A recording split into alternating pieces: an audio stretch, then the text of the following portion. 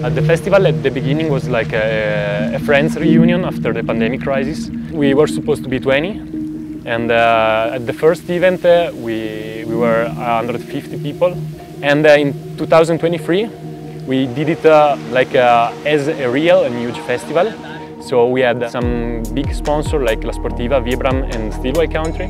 White Country was the first one we had. Good morning. We are the 4th edition of the Valle Orco Climbing Festival, and for the next couple of days we're going to be bouldering, doing workshops, and I've heard there's a pretty good party, so let's go hang out with them.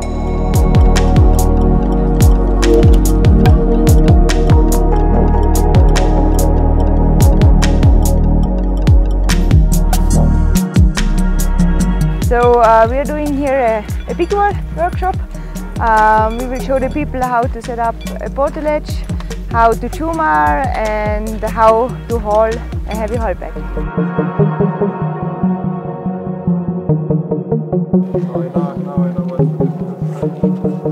It's very easy on the ground because you can stand around the portalage, but when you are hanging on the wall, it's the crux is that you don't have much space. There are two sides. You see there is wall side and the air side.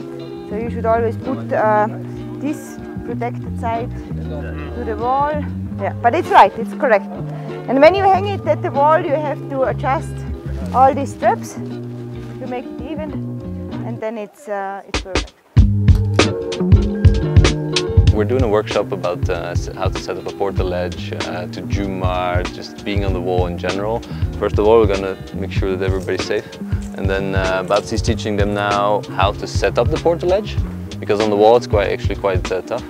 So first time on the floor it's a bit easier. And afterwards they can try it like maybe hanging on the rope. And then I'm setting up a station here to, first of all, for people to Jumar up, like a fixed line. And then they can reach, I already prepared a portaledge, like a 2-person big portaledge, and they can sit and enjoy the view. Because it should be the length of your arm and not longer, because when it's longer you're always hanging on the arm and you want to sit down.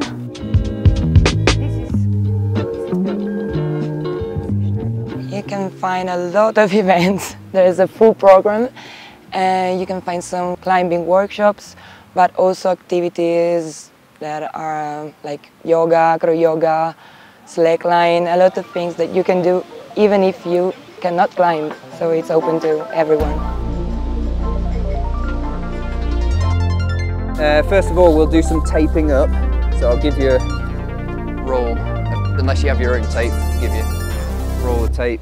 I'm Whittaker, and today we are at a crack school event at the Valle Orco Festival, and I'm hoping to teach these wonderful participants hand jamming, thin hand jamming, fist jamming, and then some stacking techniques and knee locks.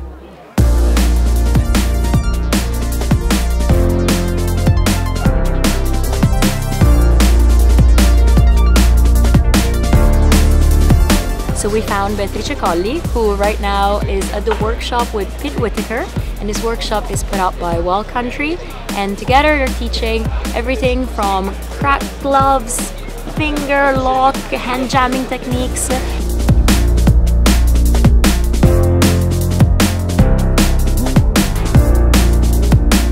They will loosen off a little bit, I think, in the session, yeah. I'm going to show you two types of hand jams. Thumbs up and thumbs down, and I always say with any sort of jamming, then the body part that we're putting into the crack, make it as thin as possible before we put it in. So whether it's our hand, our fist, our knee, our body, arm, leg, whatever it is, thin as possible.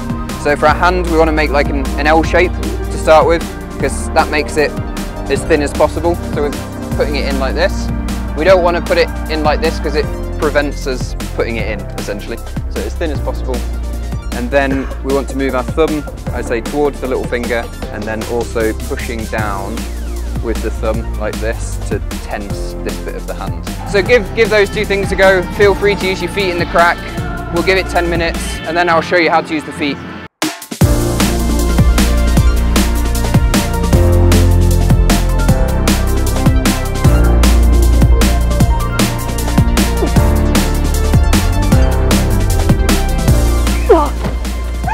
I would go with top hand, thumbs down. Okay. Yeah, yeah. Let's try again.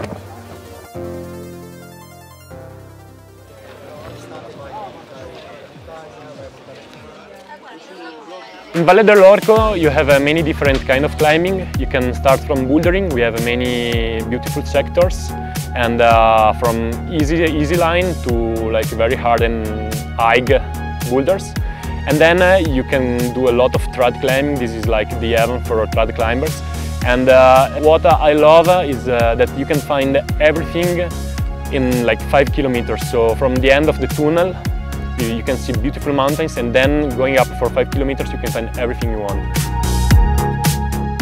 So we're about to join Hamish MacArthur, who's on the Vibram team and a really good comp climber, like on lead and bouldering. And he's out here trying some of the comp boulders. So I guess we'll go catch up with him and see what he's trying, or sending maybe. Oh, so how many you? How many me?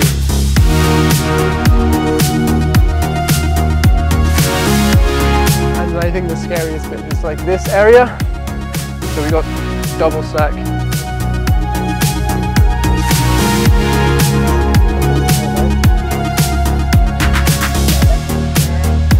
Yeah.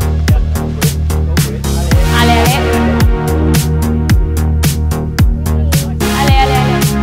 Nice. Come on. Nice. And that's a flash ascent for Hamish MacArthur. I mean, we were kind of expecting that, but still, it's pretty high.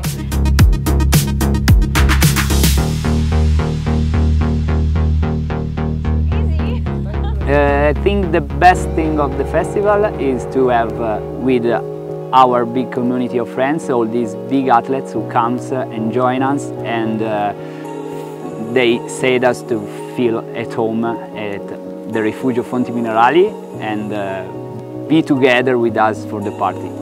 My favorite thing of the festival at all is the fact that you can meet all the athletes and understand that they are normal people. They party, they dance, and it's so fun, so fun.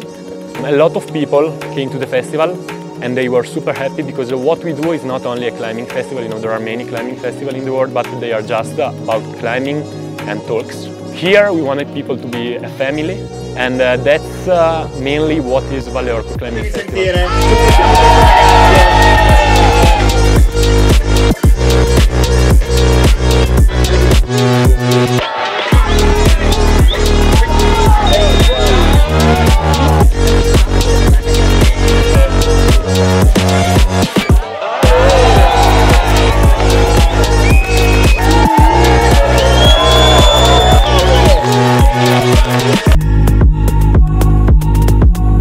The future of Valle Orco Climbing Festival for us will be like an outdoor festival, so we want to explode and explore in all the activities you can do in the outdoor, in the mountains. This place is magic and is not only about climbing, but it's about trail running, about skiing, about kite surf, about windsurf. So people from all over the world can discover the beauty and the mountains we have here in Orco Valley.